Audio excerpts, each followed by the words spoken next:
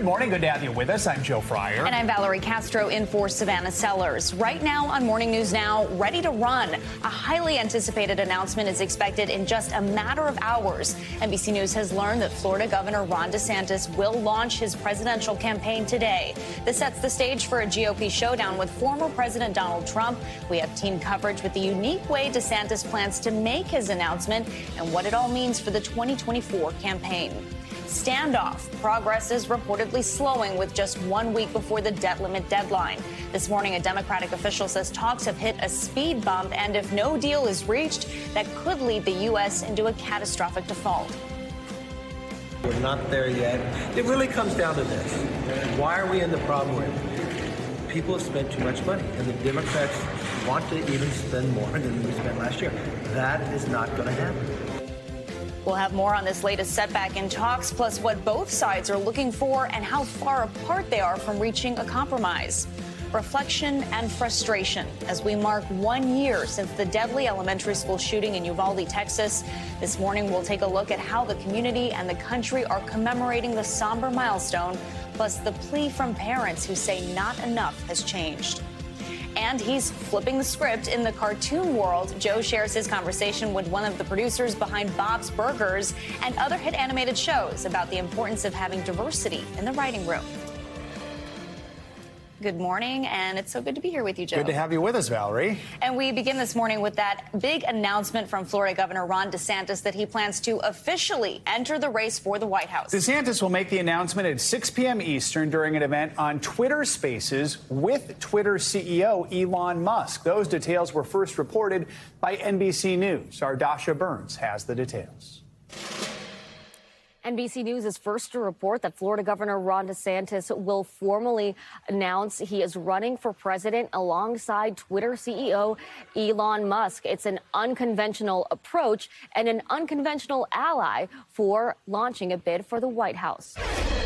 Florida Governor Ron DeSantis ready to jump in. Stay tuned. Stay tuned. And now NBC News learning exclusive details about that announcement, which will feature a surprise guest. DeSantis set to reveal his presidential run in a discussion with billionaire Twitter CEO Elon Musk that will be live streamed on Twitter Spaces, the site's platform for audio chats, according to 3 sources familiar with the plans. Musk first tweeted his support for DeSantis last year, and a source familiar with conversations between Musk and the governor's team tells NBC News Musk does not think Republican frontrunner former President Trump can win and believes DeSantis is the future. My preference, and I think would be the preference of most Americans, is really to have someone fairly normal in office. Musk saying he won't be making any endorsements. I'm not at this time planning to endorse any particular candidate, but I am interested in X/Twitter being somewhat of a public town square. The Florida governor will instantly become Mr. Trump's top rival. Ron DeSantis. Did anyone ever hear of DeSantis? The sanctimonious. Their feud has been escalating. Just this weekend, DeSantis slamming Trump over his pandemic response. We can never allow warp speed to Trump-informed consent in this country ever again. Now, the Sunshine State ground zero in a growing Republican divide. Those backing Trump. I would pick Trump. You would pick Trump? Trump has already proven what he could do. And DeSantis. DeSantis versus Trump. Who would you pick? If it was just those two? Yeah. I would pick DeSantis. DeSantis all the way. Why? Well, I want a winner. The event on Twitter Spaces will be followed by a gathering of donors and fundraisers here in Miami who will be raising money for the governor's campaign. And next week, after Memorial Day, he will take a big swing through those critical early states as an official candidate. All right, Dasha, thank you. Let's bring in senior national politics reporter John Allen for a closer look at how the Republican primary field is now shaping up. Good morning, John. So let's start with DeSantis' choice to make this announcement during a discussion with Elon Musk. As far as we know, this is just going to be audio, no visuals here. I mean, what are the advantages of tying himself to Musk, or is this a risky strategy? Joe, I think both are the case. There are some advantages and there are some risks. The big advantage, as Ron DeSantis has shown in the past, is he likes to have a heavyweight endorser come in and help him in a primary. In 2018, when he was running for the Republican nomination for governor of Florida, that big heavyweight that came in for him was Donald Trump. Turns out Donald Trump is not available this time around because Donald Trump is leading for that nomination for the presidency that Ron DeSantis would like. So helpful to DeSantis, in his view, to have somebody with a big name like Musk, and in addition, somebody who has a big following that overlaps with Donald Trump's following. There are a lot of people who are fans of both Trump and Musk. Perhaps DeSantis can pull a little bit away of those people away from Trump. The risk here, of course, is that Elon Musk outshines Ron DeSantis, and it makes DeSantis look a little bit smaller. And, of course, the possibility that DeSantis could be tied to some of the more controversial things that Elon Musk has said in the past, particularly in a general election. But, you know, DeSantis will probably take that if he has to defend himself in a general election. Also curious to see if this gets Trump to actually tweet again now that he's able to do that. So Musk is hosting the event, but says he isn't going to endorse any particular candidate for president just yet. So this is not an endorsement, Musk says. What do you make of that? I make of it that Elon Musk is being coy. Certainly the DeSantis folks believe this is tantamount to an endorsement. I think anybody that sees Elon Musk appearing with Ron DeSantis will take that as an endorsement, particularly if Musk is not appearing with other candidates. And given what he's said in the past, both publicly and privately about this race. So, you know, for all intents and purposes, it is an endorsement unless Musk goes out there and endorses someone else. So DeSantis obviously trails former President Trump in the polls right now. A major group backing Trump has already attacked DeSantis, calling him out of touch for doing this announcement on Twitter. So what is realistically DeSantis's plan for trying to close the gap with the frontrunner? I mean, I think the first thing that he's going to have to do is go after some of the Trump base that is with Trump. You know, that's the overlap. That's where, you know, there were certainly DeSantis fans before he was running against Trump, and probably still are, people who see him as the future or the next guy. He needs to pull them in. He needs to fight Donald Trump for Trump's voters. And I think part of joining Elon Musk on Twitter for this launch event is trying to angle at some of those very people who are both fans of Donald Trump's and of Ron DeSantis's. We've certainly seen DeSantis's strategy leading up to now. After this announcement is made, what do we expect to see from him in the days that follow to try and build momentum? Great question, Joe. The only thing we've learned so far is that he plans to go to early voting states after Memorial Day. We're not expecting a lot before Memorial Day other than a big donor conference that he has this week in Miami. But we have seen Ron DeSantis in these early states before. He's been to Iowa. He's been to New Hampshire. And so we'll just have to wait to see what it looks like under the official banner of a campaign. John Allen, good to have you with us this morning. Thank you. Thanks, Joe. Turning now to South Carolina, where state senators have voted in favor of banning most abortions after an ultrasound detects a fetal heartbeat. Heartbeats are normally detected around 6 weeks, but for most people, that's before they even know they're pregnant. The new bill makes exceptions for fatal fetal anomalies, the patient's life and health, and rape or incest up to 12 weeks. The only 5 women senators in the state's Congress, 3 Republicans, 1 Democrat, and 1 independent, attempted to block the bill from passing by delivering scathing speeches on the floor. But nearly all of their Republican colleagues said the bill was necessary to reduce the number of abortions in the state. Republican Senate Majority Leader Shane Massey had this to say about the current state of abortions in South Carolina. South Carolina has become the abortion capital of the Southeast. And there's no other way to say that. The bill is now headed to the desk of Governor Henry McMaster. In a tweet, the South Carolina governor said, in part, "I look forward to signing this bill into law as soon as possible." NBC News legal analyst and former prosecutor Kristen Gibbons-Fedden joins us now to break down the implications of this latest abortion ban. Kristen, good morning. This ban reinstates a law that was enacted immediately after Roe versus Wade was overturned, but the state's highest court overturned the bill because it violated South Carolina's constitutional right to privacy. So how were state senators able to pass this new version? Well, similar to how the anti-abortion proponents, after the Dobbs decision came down, kind of strategically awaited the shift in the Supreme Court, so did the South Carolina Republican leadership. with the state Supreme Court's leadership under Justice Hearn, it was only a narrow strike down with the 3-2 vote that struck down that pretty much six week abortion bill. So now that Justice Hearn has had to retire or step down, with her retirement, Judge Gary Hill is the judge who's really much going to be reported to be a conservative. He's going to be tasked with the important task to reinterpret, if you will, the right to privacy under that state, under South Carolina's state constitution. And if he and his view diverges from Hearn's stance, it's going to increase the likelihood for the bill to be struck down. The bill to be upheld. And therefore, just by changing that shift in the court could result in a different interpretation of the law, which could cause this bill, which is very similar, to be upheld. And this bill allows parents of a minor to file a civil suit against a doctor who performs an abortion. How does that compare to federal charges for doctors in that state? They could face those if they perform an abortion after the heartbeat is detected. Well, it's interesting because physicians are increasingly being targeted by anti-abortion legislation. With this new bill, the doctors could face felony charges if they perform an abortion that fails to comply with those strict legal requirements. And with that particular charge, they could have a fine of up to $10,000 and a prison sentence of up to 2 years.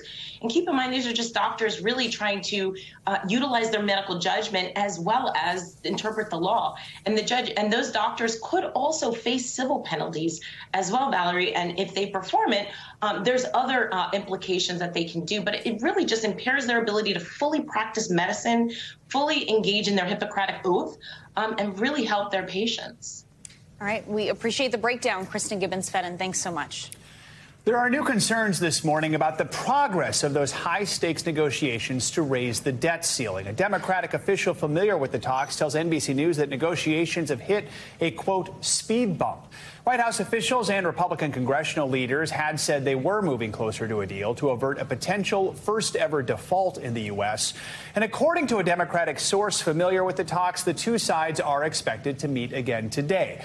While they have called recent negotiations productive, one of Speaker McCarthy's negotiators says there is still a lot of work to do. I don't think things are going well until the White House understands that they have a spending crisis, they have a tax crisis, and they have a debt crisis. We're not going to be able to make this deal. We're joined by NBC News senior congressional reporter Scott Wong and NBC News Digital senior White House reporter Peter Nicholas. Good morning to both of you. Peter, let's start with you in this new reporting out this morning, the so-called speed bump, according to this Democratic official. We have to point out we've not gotten a response from the Speaker or his team about that claim, but what can you tell us about this? Well, it doesn't look good right now. Both sides still are far apart. President Biden came back early, cut short his trip from Asia to participate in this, but we've not seen a breakthrough. And I think the sticking points are very traditional. Republicans want deep cuts in non-defense spending. President Biden is saying that he will accept some spending cuts, but nothing that's severe. And then there's a disagreement over taxes. Biden wants what he calls a balanced approach, where some taxes would go up for wealthy Americans. There would be a closing of some tax loopholes. Republicans are not willing to accept any tax increases. So the clock is ticking down. We only have about a week before the nation won't be able to pay its bills. And that, in turn, is going to set off some stock market gyrations that could cut into people's 401ks. So this is getting serious very quick. This is very serious. Yeah, and Scott, only getting worse. Scott, because of that, I mean, there is so much pressure both on the president and House Speaker McCarthy to get a deal done, to avoid defaulting. Where do things stand right now from House Speaker McCarthy's perspective? Well, Speaker McCarthy has laid out a number of red lines. Peter has mentioned a few of them. Speaker McCarthy has said no cuts to defense spending, pointing to the president's trip to Japan and meeting with the G7 on several national security issues related to China and other challenges in the region. Speaker McCarthy has also talked about no new taxes, and he's also ruled out to the dismay of perhaps several people on Capitol Hill, a short-term extension of the debt ceiling, that would take off this option if we were to be right up against the deadline of June 1st just next week. And so this creates a very narrow, limited path. The White House and Capitol Hill Democrats, including Hakeem Jeffries, the House leader, have said they're open to freezing spending cuts. You know, if McCarthy wants to talk about spending, then they have said that they are open to spending cuts. But that is a non-starter with Speaker McCarthy and House Republicans. And so, again, we have this impasse. The sticking point, the main sticking point, again, comes back to spending. And McCarthy spoke about this yesterday. Let's take a listen to what he had to say about it. It really comes down to this. Why are we in the problem we're in? People have spent too much money, and the Democrats want to even spend more than we spent last year. We're trying to condense everything in a short time frame. The House passed the bill and the Senate never passed one. So now it's more difficult because what else do you have to negotiate with from a lot of different perspectives, but we can still finish in time. So, Peter, we are getting a clearer picture of what each side is looking for. Let's break it down. Explain what some of the big sticking points are and just how far apart they really are right now. Well, they seem quite far apart. I mentioned differences over spending and taxes. There are some areas where you can see maybe the path to a compromise. For example, on permanent reform, both sides seem open to the idea of loosening permit requirements that would boost energy infrastructure spending, and it would speed up those kinds of projects. So that's one possibility. They might be able to claw back some unspent COVID-19 money. So that would be, you know, some billions of dollars in savings there. And it's possible that by cleaning up how the government pays for Medicare, for example, there might be some excess and some waste in government spending on certain Medicare programs where they might be able to forge a compromise. But there are quite a few differences that still remain, so we'll see. Yeah, and Scott, I mean, here's the thing. There really isn't much time left because if there's a deal, Congress is going to need, 72 hours to try and prove it and review it and vote on it. Talk about this tight timeline here. Exactly. We know that there are now 9 days left before the June 1st deadline that Treasury Secretary Janet Yellen has laid out, the date, the X date when the United States will run out of money to pay its bills and its debt obligations. Key GOP negotiators, including Garrett Graves, who was in the room with these White House officials, came out yesterday, talked to reporters, and said that really he thinks what's going to happen at this point is because of this impasse, they are going to probably send home House lawmakers later this week on Thursday, wrap up votes, send them home for the Memorial Day weekend, and then hopefully they can get a deal. They think there's still a narrow window where they can avoid default, perhaps get a deal by Monday, setting up a Tuesday vote. It hands the process off to the United States Senate, which is a whole nother story, but they do think at this point there is still a very, very narrow window in which to avoid default.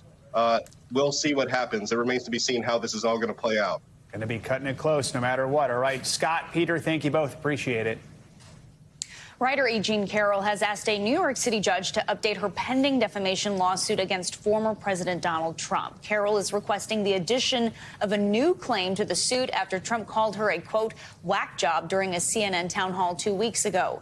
The former president made that comment just one day after a jury found him liable for sexual abuse and defamation against Carroll, ordering him to pay her $5 million and $5 million. Turning to another New York City legal case regarding former President Trump, he appeared in court virtually yesterday regarding his pending criminal case. A Manhattan judge has set a trial date in that case for March 25th of next year, which coincides with primary season. In that case, Trump has pleaded not guilty to 34 felony charges of falsifying business records. This morning, flags are flying at half-staff across Texas, marking 1 year since one of the worst school shootings in American history. 1 year ago today, an 18-year-old gunman broke into an elementary school in Uvalde, killing 19 children and 2 teachers. And this morning, questions still remain over both the shooting and the police response. For many, the reminders of the tragedy are everywhere. Not a moment goes by that I know we aren't confronted, aren't thinking about all this going on. NBC News correspondent Jay Gray is in Uvalde this morning. Jay, good morning. We know the community really came together in the wake of this shooting. What is the mood like there today, and what are some of the events planned to mark 1 year? Yeah, Joe, very somber, as you would expect. You could see by the sign just behind us. We're on the outskirts of the city right now, trying to give some space to the victims' family members on this difficult day. They're going to come together as a group a bit later and have asked for privacy after what's been a very public and very painful 12 months here. The city has no events planned, and they say they do that in deference to those family members and their privacy. There will be an event at an amphitheater here, a group gathering to release some butterflies to honor the victims. Mariachis will play in the town plaza at noon, and that's an area where a fountain is in the downtown section of this small town. It's a place where a makeshift memorial started just days after the attack, and it's really grown into a permanent marker at this point to honor the victims of the attack. Jay, we know there are several investigations into both how the shooting happened and how the police responded. Where do those currently stand? It's a great question, Valerie, and one that the family members continue to ask, and they say they're just not getting any answers on that. They and the mayor, in fact, here in Uvalde have said there's been enough time. The investigations need to end and some action needs to move forward. There is the investigation that's ongoing by the DA, and just in the last couple of weeks, she said she's not to the point where she's ready to move forward, that there's more work to be done. Then there's an independent investigation that was started by the city here. They hired a firm to do an independent investigation. They say that they're stuck because the DA won't turn over information from her investigation. What family members are saying is, we're waiting, have been suffering for a year, and still have really no solid information. Jay, in the wake of this tragedy, there was also a flood of stricter gun reform bills that were filed in Texas. Quickly, though, not a lot of them passed, right? Zero, Joe, to be real honest. And some of the family members here drove back and forth from Uvalde to Austin to testify for 11 straight weeks, some waiting 13 hours to share their grief and call for stricter gun laws. And again, none of it even made it to a debate on the full floor of the legislature. All right, Jay Gray reporting from Uvalde. Jay, thank you so much. This morning, we're learning more about the 19-year-old who police say purposely crashed a U-Haul truck near the White House. He's facing multiple charges. NBC News Chief White House correspondent Peter Alexander has the latest details. The dramatic crash caught on camera just a block from the White House. The driver ramming this U-Haul truck into security barricade before backing up and doing it again. I heard this loud bang, and I looked behind, and there was this huge U-Haul truck just out of nowhere. Chris Zaboyi was jogging when it all unfolded. I thought maybe it was like a drunk driver or just an accident, and then it backed up and then rammed it again. Tonight, the suspect, 19-year-old Cy Varsith Kandula from Chesterfield, Missouri, is in custody. According to court documents, Kandula says he rented the truck and drove directly to the White House. He told agents his goal was to, quote, get to the White House, seize power, and be put in charge of the nation, and that he would, quote, kill the president if that's what I have to do. And he praised Nazis. Authorities seized a Nazi flag with a swastika on it, seen on the ground outside the U-Haul. But no weapons or explosives were found inside the truck. Now he's expected to be charged with threatening to kill or harm a president, vice president, or family member, assault with a dangerous weapon, as well as reckless operation of a motor vehicle and trespassing. The incident is the latest threat to high-profile political figures and their families. From the violent attack on then House Speaker Nancy Pelosi's husband to last summer's arrest of an armed man outside conservative Justice Brett Kavanaugh's home. That suspect now charged with attempted murder. Capitol Police say they opened more than 7,500 investigations of threats against lawmakers last year alone. Hate, intolerance, and violence are part of a disturbing trend.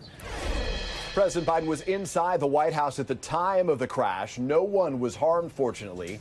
The suspect was in Superior Court Tuesday and will make his first appearance in federal court Wednesday. Back to you. All right, Peter, thanks so much. Now let's get a check on your morning news now. Weather and some storms could be coming your way. For more on that, let's bring in meteorologist Michelle Grossman. Michelle, good morning. Good morning to you both. Great to see you. Yeah, we'll see those storms. We're going to see the umbrellas up for many of us across the country. We are stuck in a stormy pattern. You can see radar showing us that a lot of rain is falling in the Intermountain West, the Central and Southern Plains, into the southeast along the Gulf Coast, and then a little bit of rain throughout the northern parts of the Great Lakes into the northern parts of the Northeast. We have a cold front that's moving through there. So we're going to be watching that as we go throughout the day. Those are the big weather stories. Lots of little fronts across the country. Really warm in the north. That's helping to aid some of the storms. Really warm in the south as well. Temperatures soaring into the 80s and 90s in portions of the southern plains. That's going to help to spark severe storms later on today. And then once again, we're watching heavy rain throughout portions of the southeast. We're looking at Florida especially, where we could see another 2 to 3 inches of rain, even up to 4 in some spots. So we're concerned about the severe threat once again this afternoon. We saw that on Monday. We saw it on Tuesday, pretty much in these same spots. We're going to see it once again later on this afternoon into the evening hours, expecting that daytime heating kind of to stir up those storms in portions of Colorado, New Mexico, into Texas, Oklahoma. Winds gusting up to 60 miles per hour, so damaging winds. Also the chance of some hail. We had large hail yesterday on Monday, and we're going to expect that once again today. So rainfall rates, we're looking at a lot of rain that could cause some flash flooding in spots. Parts of the northern and western parts of Texas, especially Amarillo, you could see some heavy rainfall in addition to those severe storms. Same story as we head throughout Florida along the Gulf Coast, all those bright colors showing us where that heavy rain will be falling. And once again, we're going to see the chance for some flooding, even some flash flooding where you see that blue shading portions of the Intermountain West, the southern plains into the southeast. We are looking at the chance for flash flooding. We do want to mention this because we are thinking about our friends in Guam. Super Typhoon Mawar, we're looking at 15 miles northeast of Guam, so it's brushing the northern parts of Guam right now. Winds at 140 miles per hour. You guys, this is an historical storm here. We haven't seen a storm this big there or this strong since 2002. So it is 14 hours ahead in Guam, nighttime, and they're looking at a lot of power outages. We'll keep you posted on this storm. Back to you. All right, Michelle, thank you so much. Coming up on Morning News Now, a time-honored tradition. This morning, we're kicking off New York's Fleet Week with the U.S. Navy. Later this hour, hear more about this year's celebrations. First, though, there are new developments this morning for an American journalist detained in Russia. The latest on a ruling by a Moscow court to keep him behind bars through this summer. We'll be right back.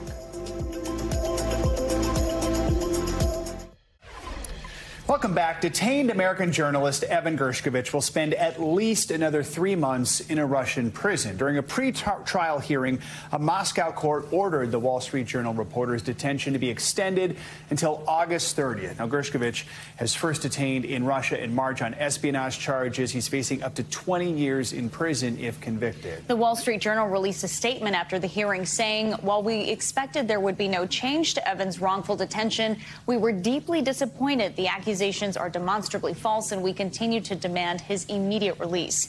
NBC News foreign correspondent Matt Bradley joins us now. So, Matt, what do we know about Evan Gershkovich's status at this point, and have Russian officials given a reason as to why his detention was extended? Yeah, I mean, this is pretty typical. And so this is something that, while disappointing, as we heard from the Wall Street Journal, this is not going to surprise anybody, least of all. And I think the person who's least surprised here is going to be Gershkovich himself, because, of course, he understands the Russian legal system. He's been following these cases and reporting on them very closely. And he knows that there's a 90% chance he's going to be convicted and that he could be in pretrial detention for as long as a year. Paul Whelan, the former U.S. Marine who was convicted back in 2020, he had to spend 15 months in pretrial detention before he was eventually convicted of espionage and sentenced to 16 years in jail. And guys, you could better believe that Gershkovich himself is looking forward to that conviction. And if that sounds a little odd, he's waiting for it because he knows a conviction is almost entirely inevitable. And it's only when he's convicted that he's going to be able to look forward to American diplomatic efforts to try to get him out, including a prisoner exchange. And we saw from Brittany Griner, the U.S. basketball star last year, and others, that you need a conviction in a Russian court and a sentence in order to move ahead with prisoner exchanges. And that is really Gershkovich's best hope for salvation at this point. Guys. So Matt, Gershkovich's parents, U.S. Embassy officials were actually at the hearing. Were they able to speak with him at all, or just get a read on how he's holding up? Well, we heard from Gershkovich's parents. The Wall Street Journal quoted them, and they said that, they were happy to see him. This isn't really the first time that U.S. officials have been able to see him. The U.S. ambassador was able to meet with him in April last month and reported that he was in good condition. And, we were able to see Gershkovich. He looks as though in that past court appearance, he looks as though he's healthy. He was standing up. He assumed sort of a defiant posture in front of the court. So this is all a good sign. And the fact that his parents were there, we don't really know if they were able to communicate with him, because the fact is that we didn't actually see Gershkovich in that trial. But, we do know that Gershkovich is in good health. And we've heard this from various other sources from the U.S. Embassy and others, that it seems as though he's healthy and he's fighting. Guys. Matt, do we know whether the Biden administration has had any communication recently with Russian officials about the detainment? No, we don't really know. The fact is that we're told that the Biden administration and the State Department, that they're going to be working on this every single day. Crucially, the Biden administration has classified his case as wrongfully detained, which opens up a menu of diplomatic options that the U.S. can work with, including, as I mentioned, that prisoner swap. But when it comes to the State Department and diplomatic efforts, the U.S. knows from experience that the only way that Gershkovich is ever going to be released in a prisoner swap is if he's convicted. Again, he has to be convicted and sentenced, and then and only then can the process begin in earnest to bring him back home. Guys. Okay. Matt Bradley, thank you so much. More international headlines now. China is taking steps to strengthen relations with Russia this morning. Claudio Lavanga joins us now from Rome with that and more. Good morning, Claudio. Good morning, guys. Yes, today Russia and China signed yet another set of agreements in Beijing, despite disapproval by the West of their relationship, especially as the war in Ukraine rages on. Now, the memorandum signed by Russia's prime minister and his Chinese counterpart includes an agreement to deepen cooperation in trade services, a deal on export of agricultural products to China, and another on sports cooperation. Russia's prime minister, Mikhail Mishustin, said that today relations between Russia and China are at an unprecedented high level. Now let's go to Cardiff in Wales, where violent riots erupted after teenage boys died in a road accident. Now protesters accused the police of being involved in the crash that killed the teenagers, a claim the police denies, saying its officers arrived at the scene only after the incident. South Wales police said that during the protest, vehicles were set on fire and several officers were injured. And let me take you to France, where short domestic flights will be banned if the same journey can be completed with a 2.5 hours ride by train instead. The country's transport minister called the decree an essential step and a strong symbol in the policy of reducing greenhouse gas emissions. Critics say that this is merely a symbolic move, as passengers are already choosing high-speed trains over flights for short journeys, and therefore it will have very little impact on emissions, guys. All right. I find trains more relaxing anyways, so. All right. More scenic. Exactly. Claudia, thank you so much. True. Coming up, going one-on-one with the Secretary of Transportation. That we have built is extraordinarily safe, and we're going to make sure that passengers stay safe, and that's the top priority. After the break, more from Secretary Pete Buttigieg, including his message to Americans ahead of the busy summer travel season. You're watching Morning News Now.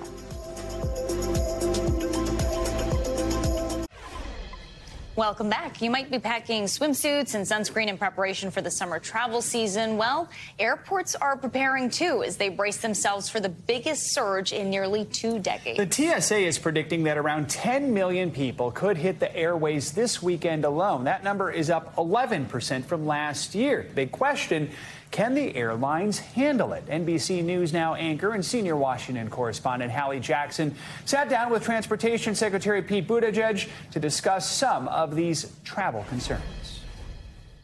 I think some people are having flashbacks to last Memorial Day and the nightmare headlines. Is there going to be a nightmare version 2 come Memorial Day? Well, let me start with the improvements that we've seen this year. So far in 2023, every single month, cancellation rates have stayed under 2%. That's very encouraging, but we're not out of the woods. We have seen demand come roaring back for air travel, and the system has struggled to keep up. So a lot of improvement, not out of the woods yet. What is your level of confidence right now in the system writ large? Can the system handle it? Are you confident?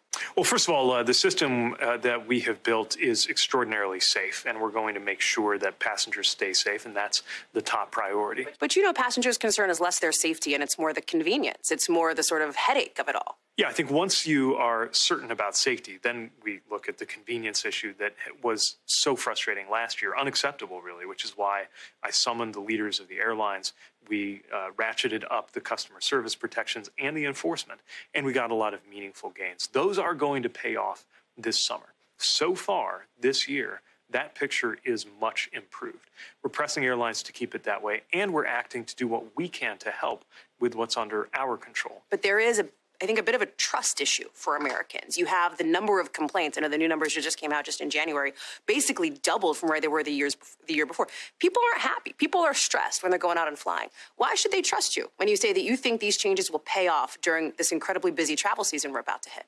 Well, this is not a qualitative thing. This is very direct and objective. Did you get delayed or not? Did you get canceled or not? And if the airline owes you a refund, did you get it or not? We've gotten over $1 billion in refunds to passengers just since I got here through our enforcement tools. And I think one of the reasons that we're seeing a lot of these complaints come in is that passengers are seeing when they do complain to us about an airline not taking care of them, we follow up. And we make sure that they get taken care of. So we're going to continue building up these protections that did not exist even a year ago. But of course, the best way to deal with this is not for us to come in and have to enforce and issue fines and beat up airlines. It's for airlines to take care of these issues in the first place. And they've stepped up. There's a long way to go. You've had a lot of praise for Billy Nolen, who is leaving his job as acting FAA administrator.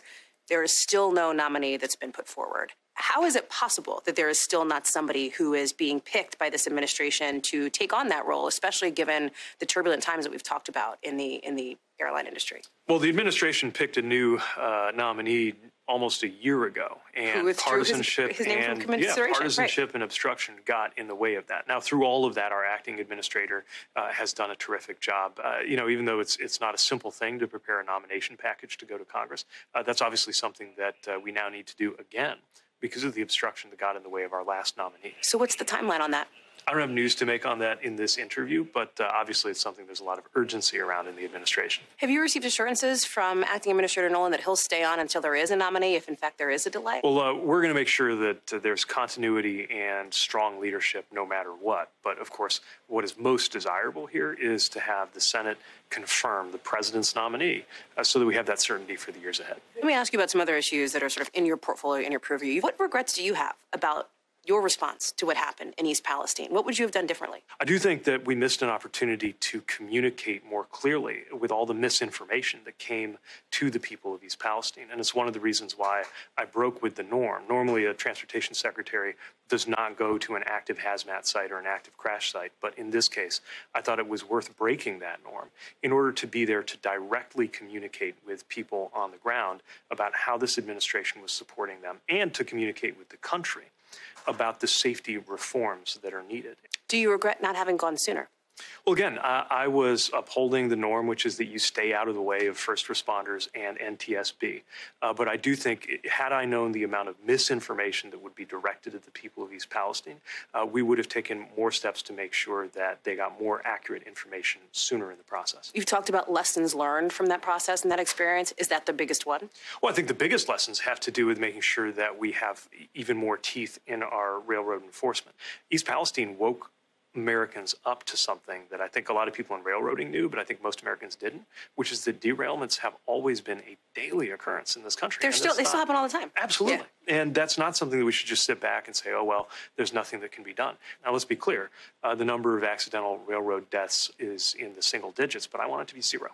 I've covered you since you were running for president yourself back several years ago. And one of the things that you said at the time was that it was time for a new generation of leadership. Your boss has announced he is looking for re-election here. Does that represent a new generation of Democratic leadership? President Biden assembled an administration that reflects the country that we serve. And I think about this as the youngest member at a very diverse cabinet table that reflects all generations and all backgrounds, and has been very clear about his intention, and I think has delivered on that, to empower new generations of leaders and new generations of Americans. So to Americans who would say, including Democrats, that he is too old for this job, you would say? I would say name a president in modern times who has been able to do much as this administration has in just 2 years. And imagine what we can accomplish if we stick together and finish the job. Do you believe the president is the only Democrat who can beat Donald Trump? Again, I can't talk about campaigns and elections while I'm sitting in this chair because I'm here in an official capacity. But what I'll say is the record and the accomplishments of this administration are extraordinary. And by the way, this administration has delivered on a number of things that the last administration said it would do and failed to do. Our thanks to Hallie Jackson for that interview ahead of the big holiday weekend. Coming up, celebration and tradition. New York's Fleet Week kicks off today. When we return, what to expect this year, plus more on the meaning behind all those festivities.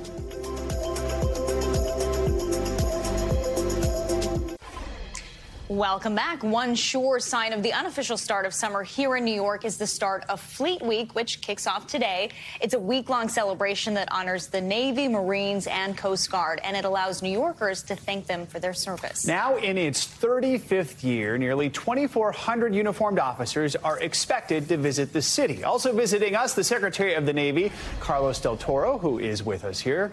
Good morning, Mr. Secretary. Good to have you with us. Thanks for joining us. I mean, Fleet Week, such a huge event in New York, also in other places. It's something that's immortalized in movies for decades now. Talk to us about the importance of Fleet Week. Oh, it's extremely important. I'm so proud to be the Secretary of the Navy, represent the over 2,500 sailors that are here today. More importantly, the nearly 1 million service members who serve in our Department of the Navy, Marines and sailors as well. We've got 4 ships here this week. We've got an Italian ship and a Canadian ship. So it's great for the Navy to be back in my hometown of New York City. You mentioned the Italian ship will be here. We know the Navy will be joined by 3 NATO allies this year, Great Britain, Italy, and Canada.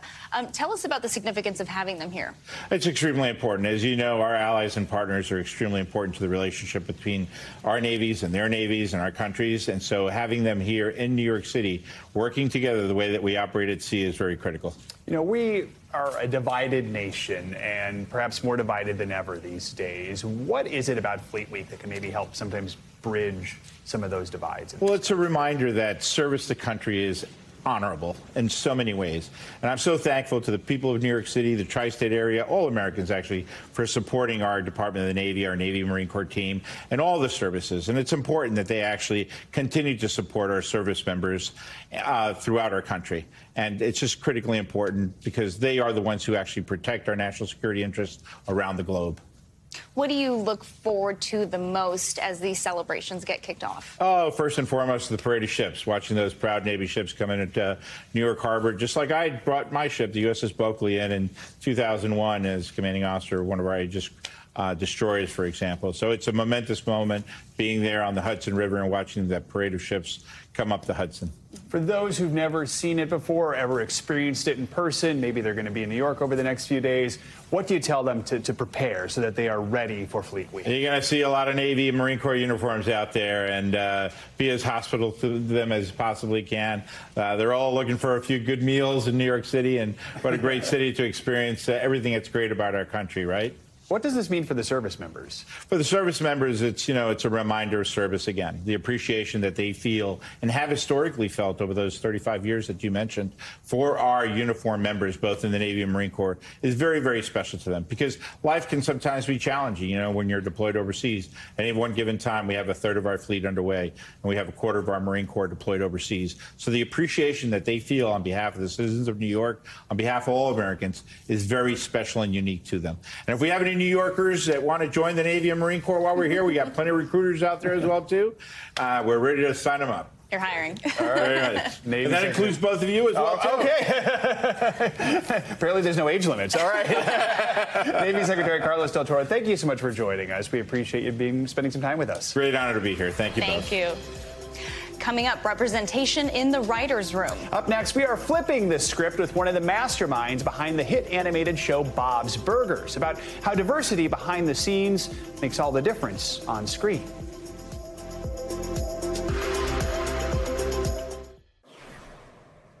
Welcome back. Last night at the Cannes Film Festival, one of this year's most eagerly anticipated movies had its premiere.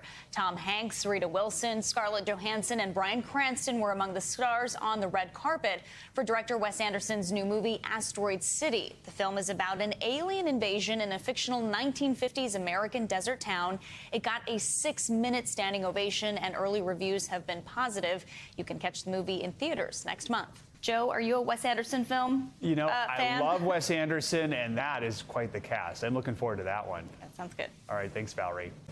Now to our series, Flipping the Script, featuring people on screen, on stage, and behind the scenes, shining a spotlight on diversity. Enter Jamil Salim. The Emmy-nominated writer has worked on some of Hollywood's most popular animated series, like Bob's Burgers and South Park. But success didn't come easy. After struggling to make it as an actor, he turned to writing. Now comes a new chapter, the Hollywood writers' strike, which has put projects across the industry on pause. How much fun is it to write for animated shows? Growing up, I was a couch potato, like 100%. I was Saturday morning cartoons. I was up at 6 a.m. I was glued to the TV till like noon. And the idea that I get to, like write these ridiculous jokes, it's a dream. It's really pretty crazy. Jamil Salim has written for some of the most popular animated shows on TV, including Bob's Burgers, where he's the co-executive producer. But that was not always the dream. 10,000 people a month move to LA to be actors and writers and directors and all that stuff. So you weren't alone? I wasn't alone. I didn't realize the level of competition. As a black actor who grew up watching Nora Ephron and Woody Allen movies, I'm not going to get to audition for those type of movies. I was auditioning for gangbangers and prison escapees and stuff like that. So that's kind of what took me into writing. Initially, I started writing for myself because I knew I wouldn't get a chance to audition for the type of characters I wanted to play. Now that you are in a position where you are helping to create the content, do you see the industry changing? Do you hope you can help the industry change? It's changing, but very slowly. In most of the rooms that I'm in, I'm the only person of color, especially animation. And then when you look at TV, how many black animation shows are on primetime TV? None right now. When I'm out there pitching my shows, it's crazy that there's nothing out there to compare it with. These days, you're spending some time on the picket line. Yeah. How do you feel about the strike? I think it's necessary.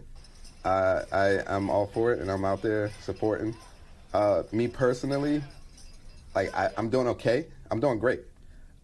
I know a lot of writers out there are not. The top priority, he says, is reconciling the pay disparity between broadcast and streaming, adding that in streaming, the writers' rooms are smaller. You're not going to get any diversity in a room with 4 people. To anyone out there who's young, sees, and says, I think I want to follow your path, I want to work in animation, especially a young black writer, what would be your message to them? Don't let the current status of the industry discourage you. You can look at the current TV lineup and not see any black animation shows, and then you see all these iterations of the same show keep coming out, and from white content creators. And again, I'm not complaining. Those writers are talented and they're pitching great shows, and they should be getting those opportunities. But there should be a balance. Do you have faith that'll change? Yeah, I'm going to change it. Our thanks to Jamil for talking with us. The season finale for Bob's Burgers just aired this week. You can stream the show right now on Hulu. As for the strike, in response to the Writers Guild's demands, the Alliance of Motion Picture and Television Producers has said that demands for minimum staffing on shows are incompatible with the creative nature of the industry. When it comes to pay, the Alliance says that writers have only recently started to see the 46% increase in streaming residuals following contract negotiations in 2020. Great conversation with Jamil, just talented, so much potential, some movies on the horizon that he's been writing, a lot going on there. I saw Bob's Burgers for the first time this last week. Did you like it? It was really good. I really All right, liked there you go, yeah. there you go. I still haven't watched it, so I'll have to check it out. All right, that does it for this hour of Morning News Now. The news continues right now.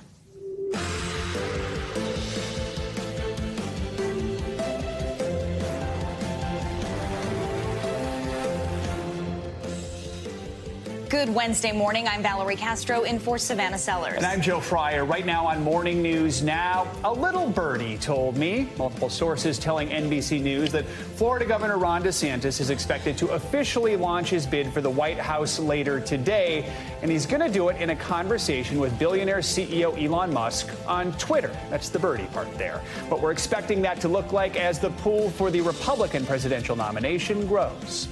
Grim new details this morning from that security scare just outside of the White House.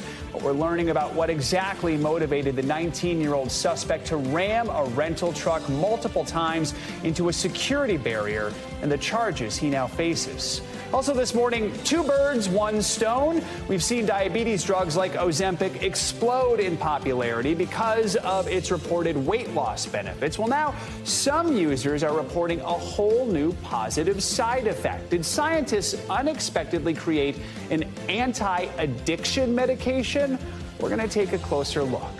And smashing stereotypes during this AAPI Heritage Month, we'll take a closer look at America's Asian athletes who once longed for a sense of belonging and now run the game.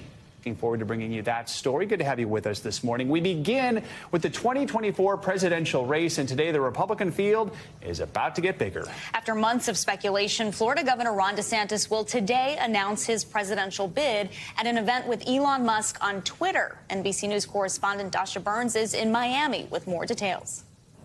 Even before officially jumping into the race, Florida Governor Ron DeSantis was the only Republican even registering in the polls compared with former President Trump. And he's been hinting at a presidential run for months now. He's been traveling the country touting what he calls his Florida blueprint. And now he is set to make it official tonight in an unconventional approach and with an unconventional ally, announcing on social media with one of the world's richest men.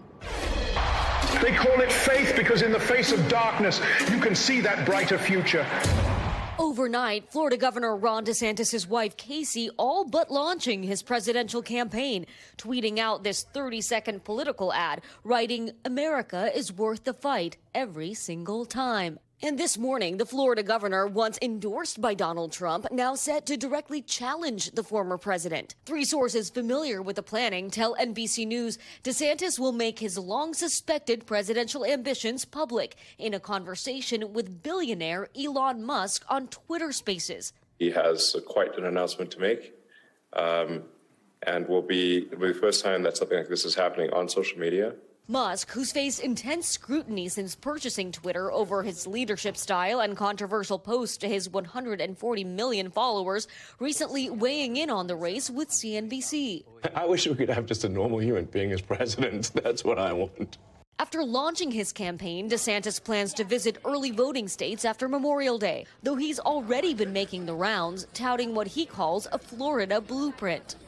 DeSantis has faced some blowback over his governing style, including his ongoing feud with one of Florida's largest employers and revenue generators, Disney, which just scrapped a $1 billion plan to relocate 2,000 workers to the state. And even before getting in the race, DeSantis has been a favorite Trump target. Ron DeSantis. Did anyone ever hear of DeSantis? The sanctimonious. And the former president now blasting his launch plan. A Trump advisor telling NBC News, quote, announcing on Twitter is perfect for Ron DeSantis. This way, he doesn't have to interact with people. DeSantis, who once embraced Trump, has begun to fire back, but without naming him, appearing to blame him for recent election losses. We must reject the culture of losing that has infected our party in recent years. And after that announcement, we do expect a more traditional campaign rollout with a launch video and visits to early states planned next week. But meanwhile, there's already another twist in this race. A Manhattan judge has set a trial date in former President Trump's criminal trial in the Stormy Daniels hush money case. March 2024. That, of course, is in the thick of the presidential primary season. Former President Trump pleaded not guilty to 34 criminal charges of falsifying business records. Okay, Dasha, thanks so much. Now to the investigation into the U-Haul truck crash near the White House. Police say the driver is a 19-year-old from Missouri, and according to charging documents, he embraces Nazi ideology. NBC News Capitol Hill correspondent Ryan Nobles has more on what we are learning from authorities. Ryan, good morning. Hey, Joe, good morning to you. And you mentioned that criminal complaint where the suspect is described as telling Secret Service agents that he was a fan of the Nazi Party, that he admired their authoritarian nature, their commitment to eugenics and a one world order. Now, this is an investigation that is still ongoing, but a law enforcement source telling NBC News that they do believe that mental health played a factor in this case. This morning, new details surrounding the 19-year-old suspect, who police say intentionally crashed a U-Haul truck into barriers just a few hundred feet from the White House Monday night. Sai Varshith Kandula of Chesterfield, Missouri, has been federally charged with depredation of U.S. property. Secret Service and Park Police listing additional charges related to his arrest, including threatening to kill, kidnap, or inflict harm on a president, vice president, or a family member, as well as assault with a dangerous weapon, reckless driving, destruction of federal property, and trespassing. The charging documents saying the driver embraced Nazi ideology, detailing that Kandula had removed a Nazi flag from the truck after the crash, telling agents he bought the flag online, and saying, quote, Nazis have a great history, and describing Hitler as a, quote, strong leader. I heard this loud bang, and I looked behind, and there was this huge U-Haul truck just out of nowhere. According to the criminal complaint, Kandula told Secret Service agents his intent was to, quote, kill the president and hurt anyone that would stand in his way. Describing his goal was to, quote, get to the White House, seize power, and be put in charge of the nation. President Biden was in the White House at the time of the incident. He's relieved that no one was injured last night and grateful to the agents and the law enforcement officer who responded so quickly. NBC News has learned that Kandula traveled from St. Louis, Missouri to Dulles International Airport. Then, according to a U-Haul spokesperson, rented the 26-foot truck on Monday in Herndon, Virginia, just an hour drive from Washington, D.C. And authorities say that this situation could have been a lot worse. There were no explosives or any other weapons inside that U-Haul. The suspect is expected to be in federal court today. At this point, he has not entered a plea. Joe? All right, Ryan, thank you so much. This morning, there was a new concern about the status of the debt ceiling negotiations in Washington with just a week to go before the debt ceiling deadline. A Democratic official familiar with the talks tells NBC News the White House and Republican leaders in Congress have hit a speed bump, and they're accusing House Speaker Kevin McCarthy of refusing to compromise with President Biden. NBC News business and data reporter Brian Chung is here now with the latest. So we should point out this reporting from our White House team on the talks. We have not gotten a response from Republicans yet, but where do things stand right now? What are the main sticking points with the negotiations? Yeah, we're only a week out from that June 1st deadline by which the Treasury estimates that the United States will run out of money to keep the lights on for the nation. Now, when we talk about where the impasse is between Republicans and Democrats, it's largely about spending. So the Biden administration, acknowledging that they're going to have to compromise here, has said we agree to freeze spending, but Republicans are saying we want to see spending cut and reduced over, let's say, the next 10-year period. Now, the length of that negotiation is also under debate here, but either way, it seems like the news that we got just early this morning saying that there's a speed bump, at least from the Democratic view of things, does underscore that there's a lot more work to be done if we want to avoid that June 1st cliff that we might be going over soon. June 1st, next Thursday. What are some of the big ways Americans could be directly impacted by this? Yeah, well, there's a lot of concerns over the major programs that millions of Americans rely on when you talk about Social Security, you think about Medicare and Medicaid. You also think about the food stamp program, also known as SNAP. These could all be programs that could potentially see cuts beyond June 1st, because if the government can't keep the lights on, well, it's going to have to decide which rooms it does keep the lights on in. Now, whether or not Social Security, food stamp, Medicaid, Medicare would disappear on June 2nd is definitely up for speculation. One reason is because that June 1st deadline is an estimate by which we will run out of money. It's possible we could actually extend past that, although the June 1st date is kind of part of the negotiation tactic. But then secondly, we don't know how the government's going to go about that process because, as I want to remind you, it's never happened before. The United States has never defaulted, so there's no playbook for it. This is perhaps creating some anxiety for folks who are wondering, what should I or maybe shouldn't I do with my money right now as a precaution? Any tips? Yeah, well, when it comes to 401ks, for example, there's a lot of nervousness in markets right now. Yesterday was a red day on the markets, and it likely could spill further if there were to be more concerns. But look, 50-30-20 method is one good way to go about having a rainy day fund, which everyone should have, broadly speaking, anyway. 20%. Put 20% of your income into savings savings, use the other of the 80% to buy things that you want and also need. But having a rainy day fund to get through the bumpiness of what could be a very headline-intensive next few weeks might be a good, prudent thing to do.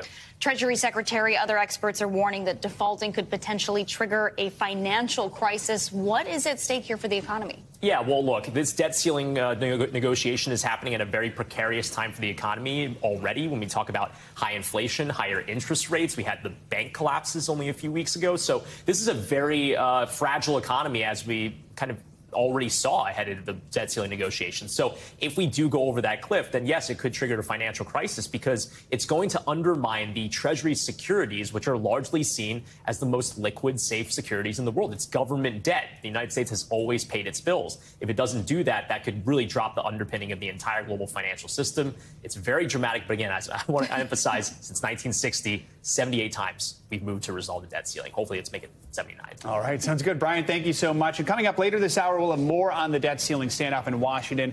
Take a closer look at the impact it could have on veterans. Flags are at half staff across Texas this morning. 1 year ago today, an 18-year-old gunman murdered 19 children and 2 teachers at Robb Elementary School in Uvalde. NBC News correspondent Guad Venegas is in Uvalde this morning and has the latest. Good morning, Guad. Good morning, Valerie. Well, many here are frustrated by the lack of answers and also accountability from law enforcement, who we know waited in the hallways for over an hour before confronting the gunman. The people here want answers, but the investigation into what happened is still ongoing. But of course, today, on the anniversary, much of the focus is expected to be on the healing. For the parents who lost children on that terrible day 1 year ago, sometimes it feels like yesterday. Other times, like an eternity. We don't ever want them to forget our kids. They had the world in front of them, so much potential. Tom Llamas recently sat down with 3 grieving mothers whose children were among the 19 students killed. Veronica Mata lost her 10-year-old Tess. Kimberly Rubio's daughter Lexi was also just 10. Gloria Cazares lost her daughter Jackie and niece Annabelle. They and other Uvalde families have been calling for stricter gun laws and are angry that no measures have been taken to prevent 18-year-olds from buying assault weapons in the state of Texas. I think guns are idolized. You know, that's more important than children, our children. You think guns are more important than children? That's in this country? Yes. When did you come to that realization? The day my daughter died.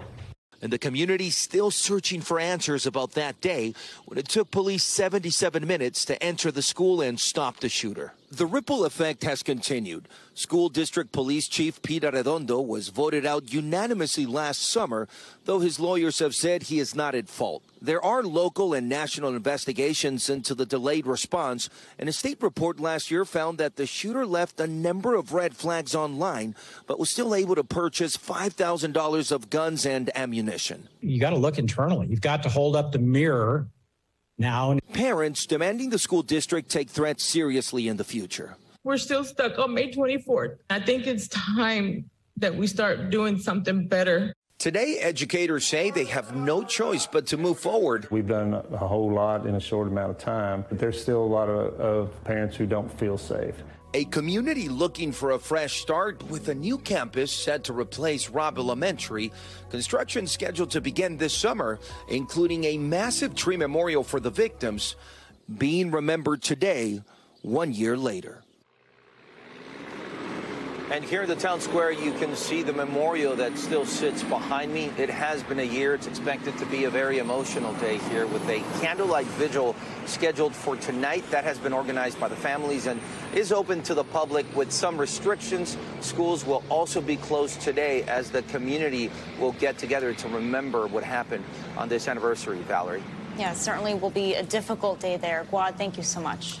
The Republican-led South Carolina Senate voted to ban nearly all abortions once a heartbeat is detected. The bill is now headed to Governor Henry McMaster's desk, who is expected to sign it as soon as possible. The only 5 women in the state Senate attempted to block the bill from passing using a filibuster, but they were unsuccessful. Republicans who voted in favor of the bill say it addresses the rising number of abortions the state has performed since surrounding states banned the procedure. The bill is expected to face legal challenges once it's signed into law. Now, under this new bill, people seeking an abortion will need 2 in-person doctor's visits and 2 ultrasounds before getting the procedure.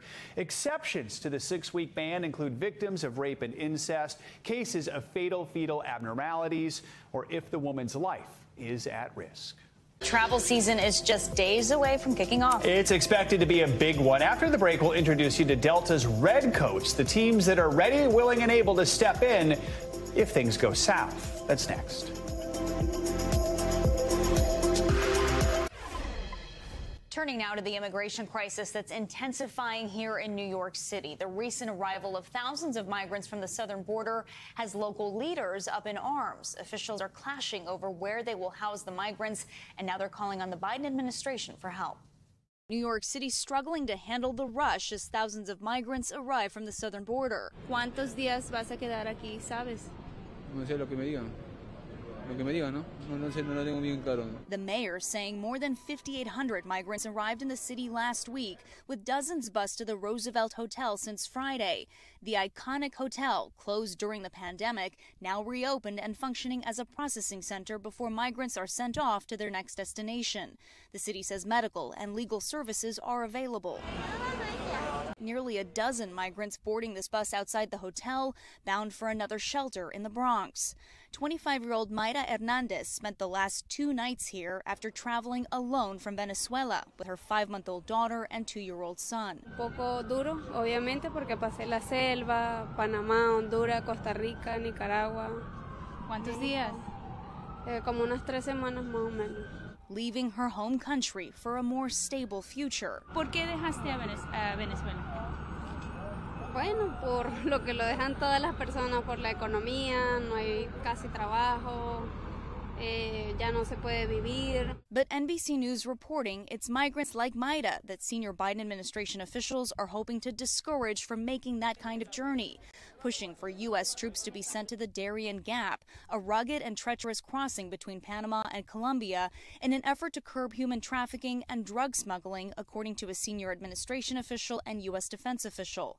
Some New Yorkers pointing out that resources are going to people who finish that trek when the city's current residents also need help. I'm not going to say that, that's a bad thing. It's a good thing. But what about the people that are born and raised here that don't have no help? State and city leaders pushing the Biden administration to grant expedited work permits. They're ready to work, they're willing to work, and they're not able to work. Let's give them a fighting chance at making this dream a reality. Hoping to alleviate the pressure on city resources, New York City Mayor Eric Adams also busing some migrants to neighboring counties, to the dismay of some of those local leaders. We recognize that we are a county of immigrants. Pro-immigration protesters clashing with lawmakers in Suffolk County. We honor immigration. We honor legal immigration. We are a compassionate nation. We spend tens of billions of dollars. City officials have yet to send any migrants to Long Island or even make the request, according to NBC New York. Other big cities around the country also feeling the strain.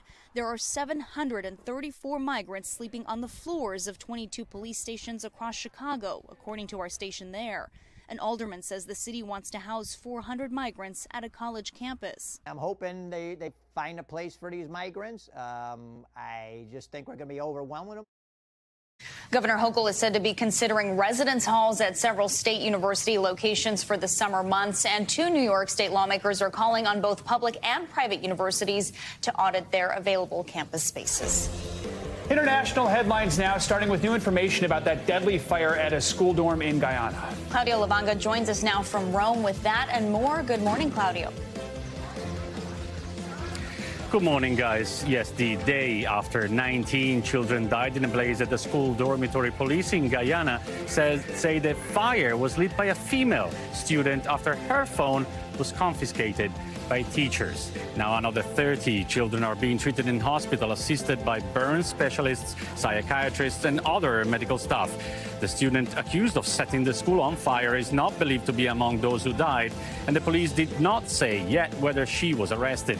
Now let's go to Portugal, where the police are digging an area near a reservoir in search for clues in the disappearance of Madeleine McCann, a British toddler who went missing 16 years ago. The baby disappeared in 2007 while on holiday with her family in a town 30 miles from that reservoir. The operation is led by German police looking for evidence to link her disappearance to Christian Bruckner, a formal suspect who is believed to have been seen in the area around the time she went missing. And let's end this short tour of the world in Japan, where a popular festival featuring 3 huge portable shrines is back in full force in Tokyo for the first time since the start of the pandemic. The Sanja Matsuri festival has a history of more than 700 years, but had to be downsized and even cancelled during COVID. This year, the 3 Mikoshi shrines were once again paraded through the streets of Tokyo's Asakusa district, where large crowds, including foreign tourists, were there to take pictures. And who can blame them? It looks spectacular. Back to you guys. Cool to see that tradition back. All right, Claudio, thank you so much. On June 1st, the government will pay out $12 billion in benefits to veterans. However, that is the same day the government is expected to run out of money if Congress fails to pass a plan to raise the debt ceiling. NBC News correspondent Shaquille Brewster joins us now from a Veterans Center in Iowa. Shaq, good morning. So what types of veterans benefits are at risk if Congress doesn't strike this deal to raise the debt ceiling? Well, here's the thing, Joe. The Treasury Department is not detailing what would get paid and what would not get paid if that debt ceiling is breached. But as you mentioned, we do know the federal government has a $12 billion bill dealing with veteran benefits on June 1st, the same day that the Treasury Secretary warns it won't have enough money to pay all the bills. So we're talking about anything that the federal government is responsible for, things like pensions, health assistance, disability checks, essentially, and also job training, all things that are under the federal government umbrella, but that the Treasury Secretary is warning there might not be enough cash to fund. So, Shaq, one thing that can sometimes get lost is the impact this is going to have on average Americans, like veterans whose pensions are now at stake. Give us a sense of how people there are feeling. Yeah, I mean, just kind of get in their heads, in their mindsets. These are folks who, many of them are living paycheck to paycheck, relying on these payments, relying on these monthly checks after years of COVID, after a year of inflation, and people just feeling like they don't have much flexibility in that budget. I want you to listen to some of the conversations I had with folks here at this Veterans Outreach Center that provides food for veterans, provides everything from haircuts to computer training. Listen to what some volunteers here told me about the impact any delay in benefits could have. Well, as a veteran, I think it can be frustrating. I'm just hoping that, you know, we can make the best decisions and take the politics out and do what is best for the American citizen. You know, we're coming out of COVID, we're coming out of a bad economy.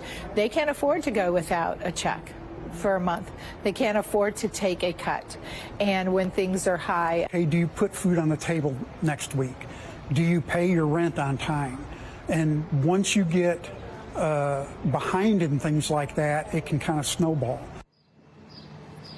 Important again to note here, we just don't know what would get cut, what wouldn't be paid. So we don't know if this will be a priority for the Treasury Secretary as they're making those decisions. But the fact that this is even a question in a country like the United States of America is something that is deeply frustrating for many people, Joe. And creating a lot of anxiety as well. So, Shaq, that outreach center, are they hearing from more people as we get closer to the June 1st deadline?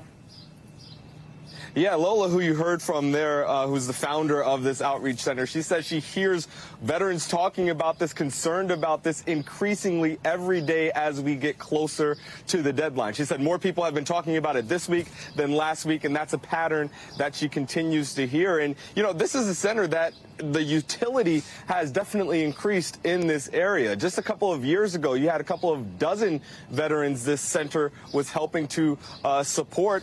Now you have well over 2,000 veterans on a monthly basis coming in. There's a food drive or food pickup that will be happening later today. So this is a crucial center that serves the community. And one thing that they even said is that if you have a situation where disability payments or other support is delayed, that puts more pressure on them when they've already been experiencing a lot of pressure as it is. One veteran put it to me, he said he feels like a pawn in this entire debate, especially as we're heading right into Memorial Day. It's a really tough situation, Joe. All right, Shaq, thanks so much. Appreciate it. Coming up, they're medications for diabetes used by some people to lose weight. But could drugs like Ozempic and Wegovy be used to treat addiction? We're going to take a closer look when Morning News Now continues.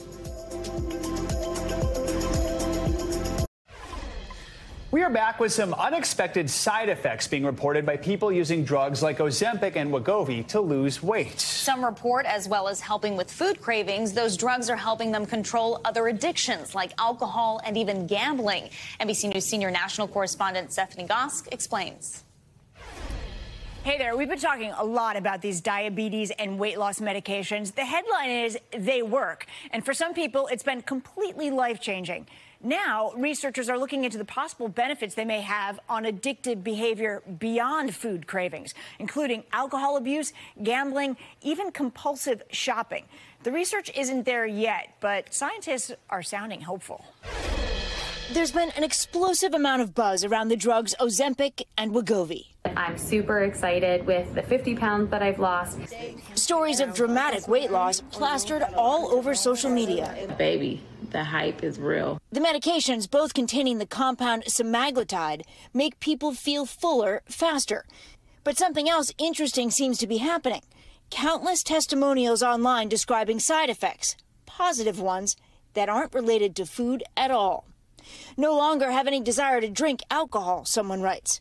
Another says, I used to vape like a demon, quit cold turkey.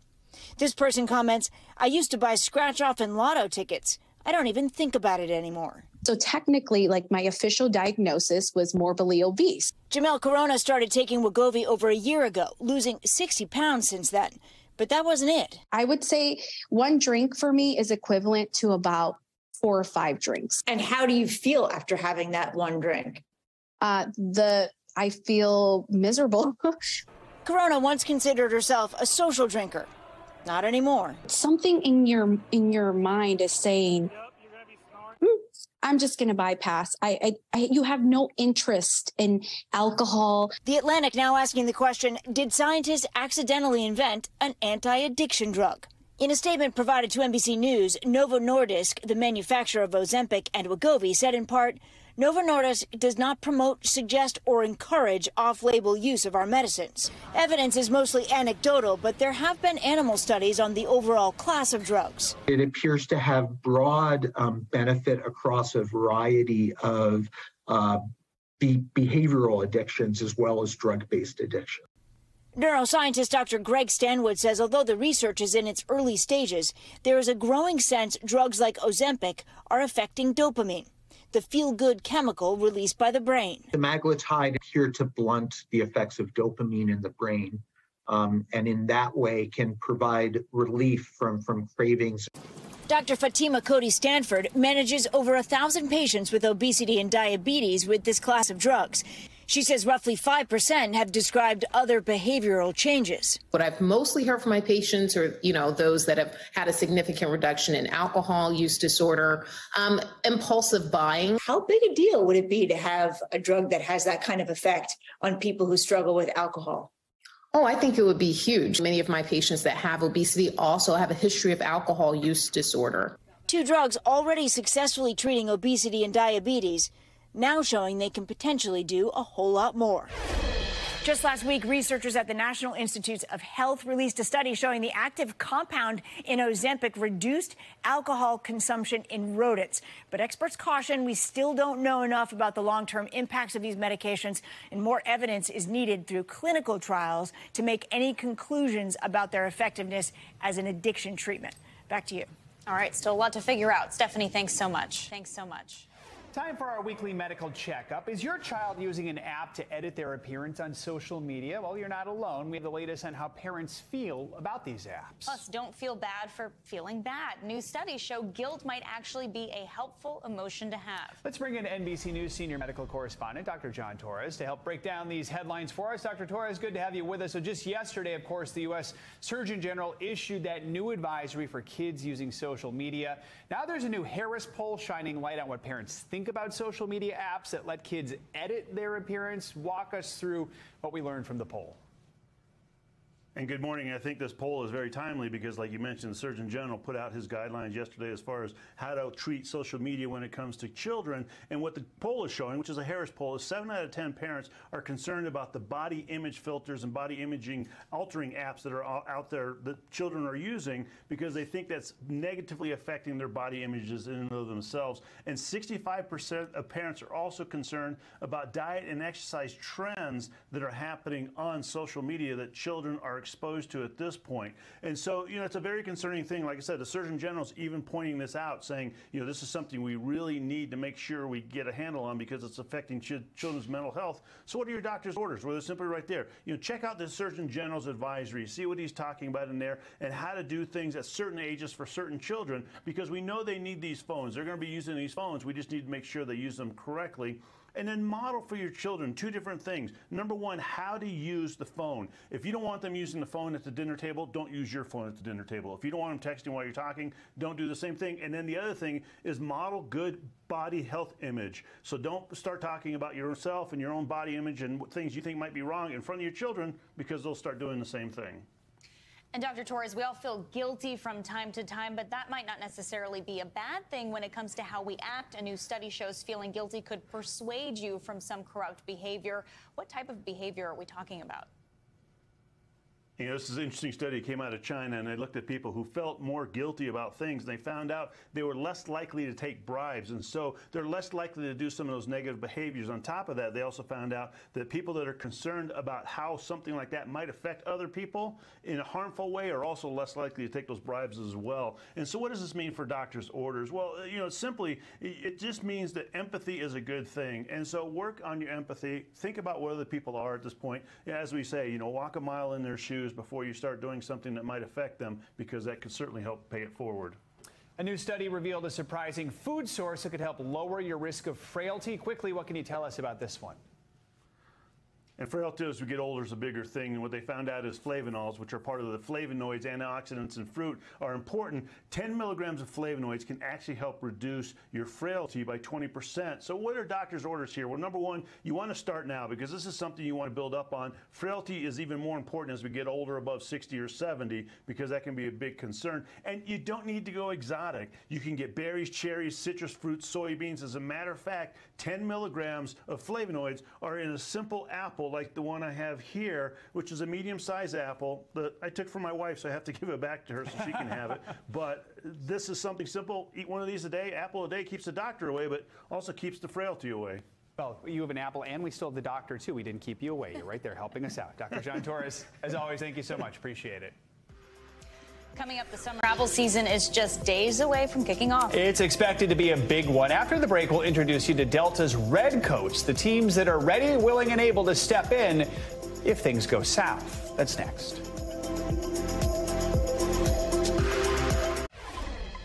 This morning, the pressure is building on the nation's airlines, airports, and air traffic controllers with the Memorial Day weekend looming.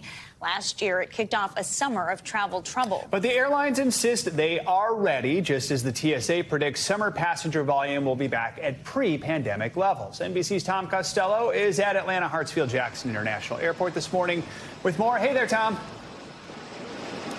Hey, guys. Hey, just checking. Do we have Valerie and Joe listed on the plane? Are they good? This is going to Bahamas, guys. Are you interested? It came in from Columbus, going to Nassau next. It's all yours. Yeah, you got to get here fast, though. Pick it up. Listen, this is right now the pressure cookie, right? All the airlines say they've upped their game and they've staffed up since last year. The weather is good today. Good flying weather here in Atlanta. But when the weather goes bad or things start to fall apart, it's the Redcoats who rush to the rescue. It's the morning push in Atlanta. We're going to try to get you on that next one, okay? And Regina Peoples and Pedro Ramos. We're going to try to get better seat, okay? Just give me 1 second. Yes, sir. The Delta Redcoats are on the concourse. All right, Miss Mary, this is 2 boarding passes. So you got 14D and 14E. Weather delays, missed connections, lost baggage, gate changes, whatever the issue, the Redcoats are the problem solvers. What's the most common customer issue you've got to deal with? The most common would be if they miss their flight due to the weather.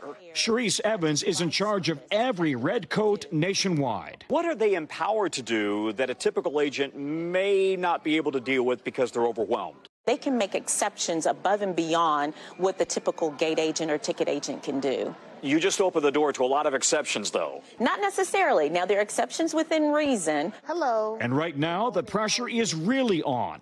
The TSA expects 10 million travelers this extended weekend. Atlanta remains the world's busiest airport. This week, Delta says Thursday, Friday, and next Tuesday will be the busiest. While all airlines have staffed up to avoid a repeat of last year's pilot shortage, now it's the FAA that doesn't have enough air traffic controllers. But so far this year, cancellations are running below 2%. So far this May, we're seeing those numbers hold. But this weekend will be a test of the system. United CEO Scott Kirby with Savannah on Tuesday. We, so far this year, are running the most reliable operation that we have in history. But most Americans are driving, not flying this weekend. 37 million of us hitting the road. Gas prices averaging $3.56 a gallon, a lot cheaper than $4.60 last year. But with Americans eager for a summer vacation, it is the airlines that are in the spotlight. Thank you, dear. You're welcome. You have a good day, Mr. Slaughter. I just watched you interact with a customer, and you had the biggest, broadest smile the whole time. Is that the secret sauce? That is the secret sauce, but don't tell everybody. You just keep smiling. Just when smile. they're rude, smile away. Smile away. You kill them with kindness. That's all that we can do. Yeah. That is the secret right there. Listen, she has been a red coat for 12 years, 27 with Delta, so she knows what she's talking about. Here's her advice. If you're traveling this summer, get to the airport 2 hours before a domestic flight, 3 hours before an international flight, and whatever you do, don't sit at the bar until the last minute. They close the door on the plane 10 minutes before departure. You got to be there inside, or guess what? They're leaving without you. Guys, back to you. You won't be smiling. All right, Tom, thank you so much. Appreciate it. More financial headlines now. Baby formula makers are facing a new investigation. CNBC's Silvana Henao joins us with that and other money news. Silvana, good morning. Joe, Valerie, good morning to you. Let's start with the Federal Trade Commission because it's investigating whether makers of baby formula colluded on bids for lucrative state contracts for low-income assistance programs. The Wall Street Journal reports that the companies include Abbott Labs, which makes Similac, and Nestle, which makes Gerber. The investigation is one of several launched against Abbott, including a criminal probe by the Justice Department following the shutdown of a manufacturing plant last year that led to a nationwide shortage. Comcast is launching a live TV streaming service for $20 a month. Now TV is only available to Comcast Xfinity Internet subscribers. It will offer more than 40 live channels and more than 20 free ad-supported channels, as well as a free subscription to Peacock and 20 hours of DVR storage. Comcast, the parent of NBC Universal, says Now TV will launch in the coming weeks, and it could compete directly with live TV streaming services such as YouTube TV, Sling, and Fubo TV. Many Americans are taking on a side hustle, and a lot believe they'll always need one to maintain their lifestyle and make ends meet. A new report from Bankrate finds nearly 40% of adults have a gig in addition to their main job. Side hustlers earn $810 per month on average. About one-third primarily use the extra income to pay for living expenses, while 27% use it for discretionary spending, 25% for savings, and 12% to pay off debt, guys. All right, Savannah, thank you so much. Sure thing. Now to that dreaded day for many Netflix users. The streaming giant announcing it has started to notify subscribers they will be charged a new monthly fee if they are sharing an account with people outside their household. NBC's Kaylee Hartung reports on what users need to know. Hey there. While Netflix has long ignored and even embraced password sharing, it turns out sharing is no longer caring as the company cracks down on users who may be mooching a password off a family member or a friend's subscription. Netflix is getting ready to press pause on password sharing. On Tuesday, the company began sending emails to subscribers with a dreaded opening line. Your Netflix account is for you and the people you live with. With that, the days of account sharing appear to be in their final act. Sorrows, prayers. The streaming giant says it's rolling out the new rules gradually. asking users to set up their household by approving streaming devices that are on their home Wi-Fi. Netflix says it will not use location data to find out where you're watching. Instead, it will rely on IP addresses, device IDs, and account activity to determine if you're watching from an approved screen. If not, you'll be asked to sign up for a new account or pay $7.99 a month for each extra member. This is so annoying. This is horrible. The shutdown on sharing comes after the company reported a loss in subscribers last year and said the 100 million households around the world that share their credentials are cutting into its bottom line. This should not happen. This is avoidable. Earlier this year, Netflix began cracking down in other countries, including Spain, where analysts say more than 1 million users dropped the service almost immediately after the rollout. The company called the cancel reaction temporary. But some subscribers here may also pull the plug. I'm not paying for additional people. There's like a million other streaming services I can use. Bye. Still, industry insiders say if Netflix can make it work, other streamers may follow suit. There's no doubt that every streamer is trying to figure out how to get the most money out of their members. If they see Netflix is very successful in cracking down on password sharing, you're going to see other streamers do it too. If you do want to get ahead of the game and grab those extra member spots, we should mention they are only available if you pay for a more expensive plan. The $15.49 standard tier already comes with 1 spot, and the $19.99 premier tier comes with 2. Back to you. My sister in Arizona will be in for a rude awakening. Kaylee Hartung, thanks so much. Coming up, we are celebrating AAPI Heritage Month, and this morning we'll get our blood pumping with America's Asian athletes who are smashing stereotypes with each passing season. Including the ones who once felt lost, like they didn't belong, and who are now in a league of their own. This is Morning News Now.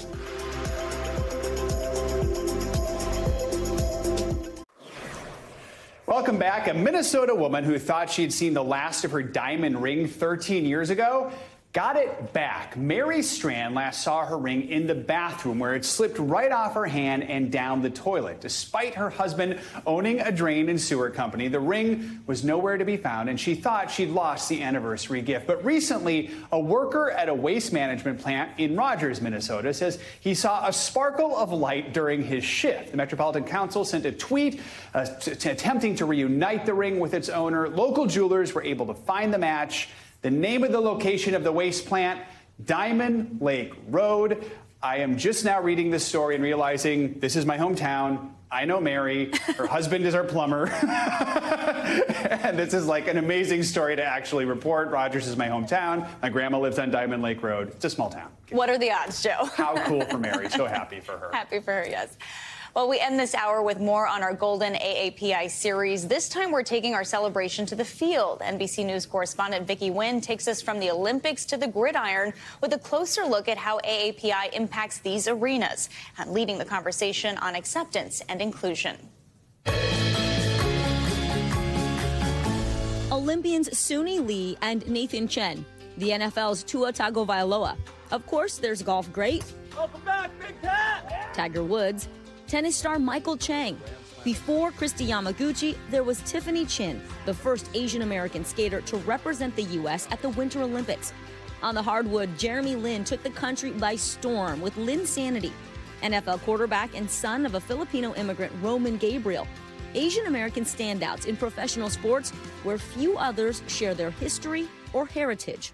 Asian Americans are the fastest growing racial or ethnic group in the U.S., according to the Pew Research Center, comprising 6.2% of the population in the U.S. But Asian Americans make up about 3% of professional athletes, the lowest of the major demographics. I was called the N-word, I was called the chink, Bruce Leroy, Blackanese. Heinz Ward was born in South Korea. His mother, Kim Young-hee, is Korean, his dad, Black. The family eventually moved to Atlanta, where Ward excelled in sports. But off the field, he struggled with belonging. The Korean kids didn't want to hang out with me because I had a black father. The white kids didn't want to hang out with me because I was both black and Korean. Ward went on to play football at the University of Georgia, then spent 14 years in the NFL with the Pittsburgh Steelers. He played in 3 Super Bowls, won 2, and was the Super Bowl MVP in 2006. That year, he spoke with NBC's Lester Holt. Some of those kids that used to call you Jackie Chan and make all those names. Now they love me. Today, Ward is the head coach of the XFL San Antonio Brahmas. He embraces his ethnicity and his mother. I'm kind of glad I went through some adversity that I went through early on in my life. My mom knows that, there's nothing I wouldn't do for my mom. Ward remains the only Super Bowl MVP of Asian descent. His path in finding success and leaning into his racial identity, an experience shared by speed skating gold medalist Apollo Ono. My father poured everything into me, and he fused this Americana culture with his Japanese heritage, and that was my upbringing. It absolutely was a fundamental piece of just being dedicated and being obsessed around what I did. And Chloe Kim, two-time gold medal winner on the halfpipe. Really feels like we're in this together and we're fighting the same fight, and it's really important and empowering at the same time. Olympic ice dancers Alex and Maya Shibutani are two-time Olympic bronze medalists and three-time world champs. How have you tried to address discrimination and racism through your sport and through how you live your lives? I think it was really challenging for us when we were within the system of sports because there is a certain power structure. But I think as we've taken the time to reflect, we know that it's our actions and the ripple effect has a real impact. What would be your message to young people who are watching and want to get involved in a sport or a profession where they don't see anyone who really looks like them? It's difficult to distill singular advice because everyone's experience is so different. My advice would be to never let anyone feel that being different is a bad thing. With their new children's book, Amazing Asian Americans and Pacific Islanders Who Inspire Us All, the Shibutanis share profiles of current and historic figures that help everyone understand the contributions of the AAPI community. We know that the work that we're doing will have a longer lasting effect than almost anything we could do on the ice. Our thanks to Vicki Nguyen for that reporting. And it doesn't stop there. We would also like to highlight those making strides behind the scenes. Mark Tatum, born in Vietnam, is now deputy commissioner of the NBA, and Kim Ang is first female general manager in Major League Baseball history. Amazing. Thanks, Vicki, for that. That does it for this hour of Morning News Now. The news continues right now.